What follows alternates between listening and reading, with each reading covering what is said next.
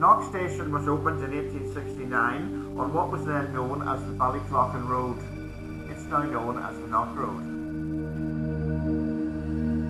As we move through these old scenes, we see the station up platform with signal box and the station house in the background. We then see a train stopping at the down platform. BCDR employees are standing with the engine for the photographer.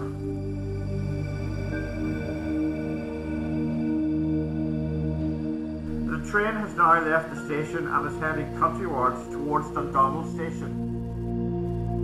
This photo from the 1940s shows the down platform at Knock.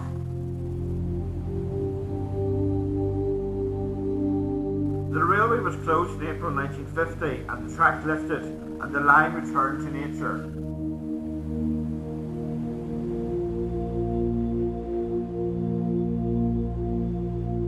Fast forward to 2011, we see a group of people removing the undergrowth to uncover the down platform edges.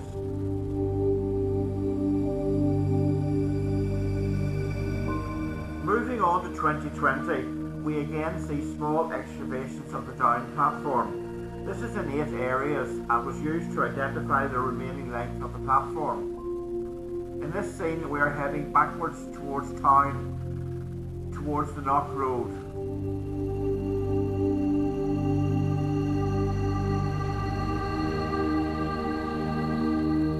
This is the area beside the Northern Ireland Water.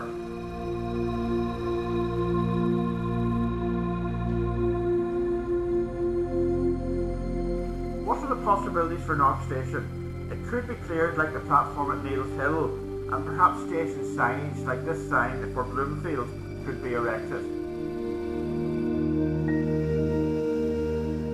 Perhaps seats and lighting could be installed as has been erected on the Connswater Greenway. Here are a couple of examples of greenways on former railway lines in Great Britain. Let's enhance the experience for the Comfort Greenway users, cyclists and walkers alike.